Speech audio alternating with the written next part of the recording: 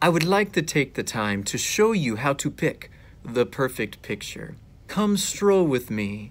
As we experience the next few pictures together, I will walk you through what to do as you want to click on your Chromebook. Certain things that will help you put that perfect picture right in the right place. First, I went to the word visualized and typed in my everyday word imagine. When you visualize, you use your imagination, so this word was perfect. Simply go over to the next box and click here. That way your picture will be inserted here. Please go up to the top and click the word insert. After you click insert, you will then click on the word image and you will see this box come up. Click on search the web. Go ahead and click and type in the perfect word that you would like to use. My word first was visualize, the word we are looking for.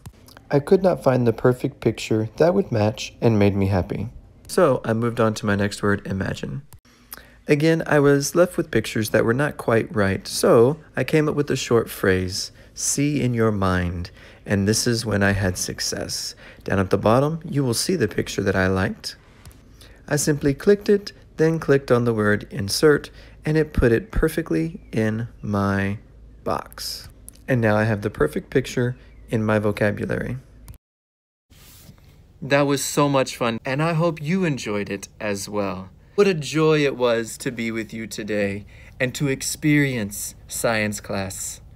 I would love the opportunity to be able to share all that I know with you, and hopefully you found it beneficial. Just remember, we don't make mistakes, only happy accidents. And again, if you are confused, just jump on Zoom and your teacher can help you.